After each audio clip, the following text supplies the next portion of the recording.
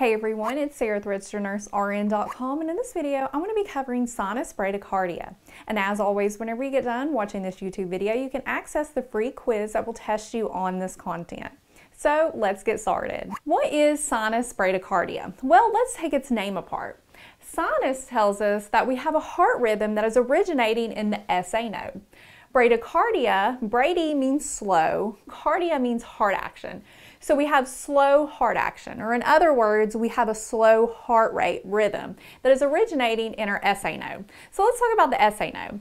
The SA node is also known as the sinoatrial node, and it's our starting point of our electrical conduction system.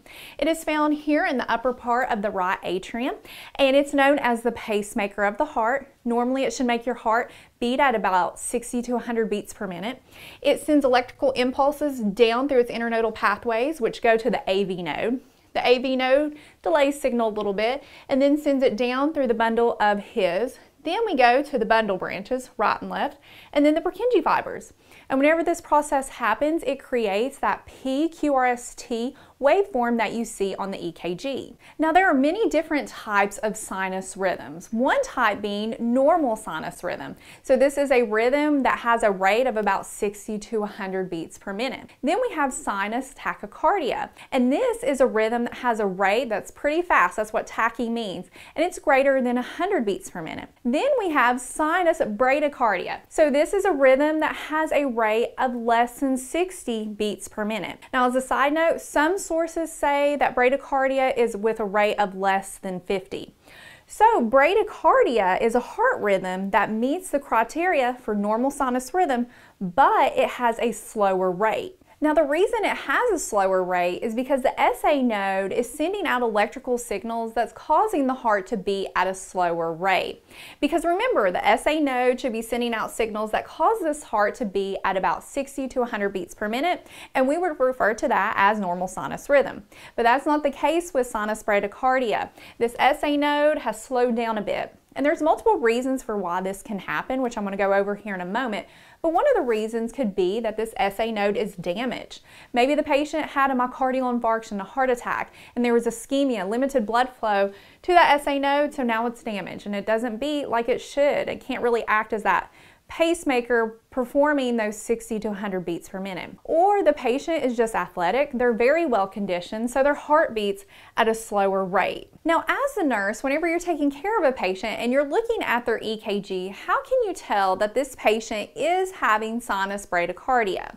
Well, anytime you're analyzing a rhythm, you want to go through a checkoff list and ask yourself certain questions and use the answers to those questions to help you determine what kind of rhythm you are dealing with.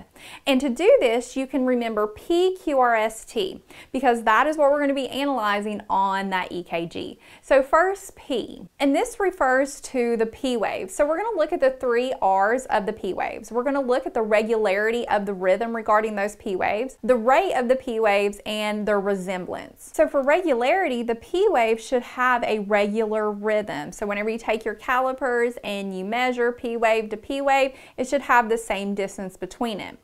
And then the rate, whenever you count those P waves, that represents the atrial rate. You should have a rate of less than 60. And for resemblance, look at the P waves. Do the P waves resemble P waves, and are they doing what P waves should do? Like, there should only be one P wave in front of each QRS complex. They should be round and upright, uniform throughout. And if you measure them with your calipers, they should measure less than 0.12 seconds. Then look at the QRS complexes and apply the 3 R's to them as well. Look at their regularity. They should have regularity to them, just like the P waves. And whenever you count their rate, they should be less than 60. This is going to tell us the ventricular rate. And then look at the resemblance of those QRS complexes. Do they resemble them? Are they doing what they're supposed to do? There should be a QRS complex present after each P wave, and they should measure less than 0.12 seconds. And for sinus bradycardia, the atrial and ventricular rate should both be regular, and they should each have the same rate, which should be less than 60 in order to be sinus bradycardia. Then you want to look at the T wave and make sure that there is one present after each QRS complex. Then you want to look at the extras of this waveform. You want to look at those intervals, like the PR interval. That is measured at the beginning of the P wave, and it ends at the beginning of the QRS complex. A normal PR interval should be anywhere between 0.12 to 0.20 seconds. Then look at the ST segment. It should be flat. It shouldn't be elevated or depressed more than 1 millimeter. And the QT interval should be normal, anywhere between 0.36 to 0.44 seconds. And this is found at the beginning of the QRS complex to the end of the T wave. Now let's take those questions that we just went over and apply it to analyzing an EKG rhythm. Here I have a 6-second strip, and I'm going to look at the P wave first, so the 3 R's. First thing I'm going to look at is the regularity. So I'm going to take my calipers and I'm going to go from P wave to P wave, and I'm just going to measure down throughout the strip and making sure that they're occurring at a regular interval. So let's look, P wave to P wave, and they are. And that's looking at our atrial regularity. Then I'm going to count the rate. So since we have a 6-second strip, I'm going to count each P wave, 1, 2, 3, 4, 5, and multiply that by 10, and we have an atrial rate of 50. Then I'm going to look at the resemblance of the P wave. Are these how P waves are supposed to look? So there should be one P wave in front of each QRS complex. We have that. And they're upright and they're round. Then I'm just going to take my calipers and measure the duration of the P wave. It should be less than 0.12 seconds, and here it measures about 2.5 boxes, so 0.10 seconds. And I'm just going to go down throughout the strip and confirm that measurement.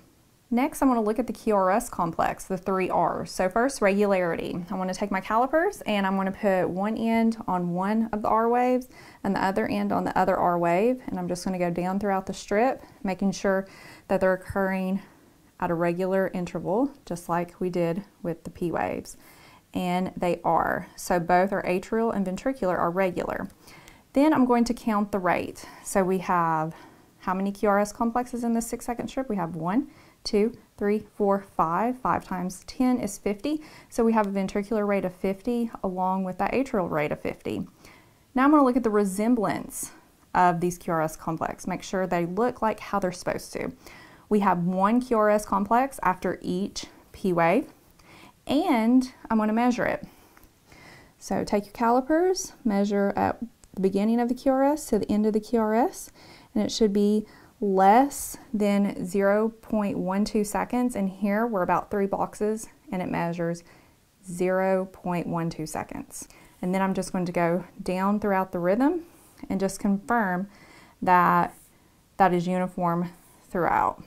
Then I'm going to look at the T waves, making sure that a T wave is coming after each QRS complex, and here it is, and they are upright and where they're supposed to be. And then finally, I'm going to look at the extras, the intervals and the segments. So the first thing I'm going to look at is the PR interval. That's found at the beginning of the P wave, and then it ends at the beginning of the QRS complex. So I'm going to take my calipers, put it at those positions. And here our PR interval is about 4 boxes, so it's 0.16 seconds. And then I'm just going to go down throughout the strip and just confirm that our PR interval is uniform throughout the strip. Next, I'm going to just look at the ST segment, which is found after the QRS and right before the T wave, and I want to make sure that that is flat. There's no elevation or depression. It's isoelectric. And then lastly, I want to measure the QT interval, and that is found at the beginning of the QRS complex to the end of the T wave. And I just want to count those boxes. And here we have 9 boxes, so our measurement is 0.36 seconds. And then again, I'm just going to go throughout the strip and just confirm that that is uniform throughout. And based on everything that we just asked, our rhythm is sinus bradycardia with a rate of about 50. Now, if you find that your patient is experiencing sinus bradycardia, it doesn't always mean that there's something wrong with your patient and they need medical attention immediately. But in some cases, that's exactly what it means. So as a nurse, whenever you see this rhythm, the next step you want to take is you want to assess your patient. You want to assess them for any signs and symptoms that they may be having symptomatic bradycardia. And some signs and symptoms can include that they're experiencing fainting, syncope, they are fatigued easily, they're experiencing dizziness, difficulty breathing, they're having confusion, chest pain, or hypotension. Then you want to look at a potential cause of the sinus bradycardia. And to help you remember the causes of this type of heart rhythm, remember the word slow rates. S is for sick sinus syndrome, and this is where the SA node is so severely damaged that it doesn't work as the pacemaker of the heart anymore. And this can actually lead to other dysrhythmias like sinus arrest or Brady-Tachy syndrome. L is low thyroid hormone, so an underactive thyroid can lead to this. O is for older adult, and as some of us age, so does our SA node, so it will cause our heart to beat at a slower rate. W is for weak and damaged heart muscle, and as I pointed out earlier, this can occur from ischemia, from a myocardial infarction that's damaged the SA node, from decreased blood supply, also infection and inflammation like pericarditis. R is for raised intracranial pressure, and this is part of Cushing's triad, where the patient, whenever they have a raised ICP, they can have a slow heart rate, bradycardia, irregular respirations, and a widened pulse pressure. And a widened pulse pressure is where there is a big difference between systolic and diastolic numbers of the blood pressure. A is for athlete. Their heart is very well conditioned, so it beats at a slower rate. T is for toxicity of beta blockers, and those are those medications where their generic name ends in OLOL. Calcium channel blockers like verapamil and digoxin are big ones, along with clonidine. E is for electrolyte imbalances like severe cases of hyperkalemia. And S is for stimulation of the vagal response. This could be an overactive vagal response because the vagus nerve connects to our SA node and causes the heart to be at a slower rate. So if we have an overactive one, we can have bradycardia, or in conditions where the patient is vomiting. First, let's talk about the nurse's role. So if you have a patient who's having sinus bradycardia, the first thing you want to do is you want to assess the patient. You want to see if they're having signs and symptoms. Is the sinus bradycardia causing them decreased output? It's really affecting them where they're becoming unstable. And if this is the case, you want to activate the emergency response system in your facility like a rapid response, because you need a team of people to help you provide care for this patient. Because the goal for our patient is to help them get their heart rate back up so they can maintain cardiac output.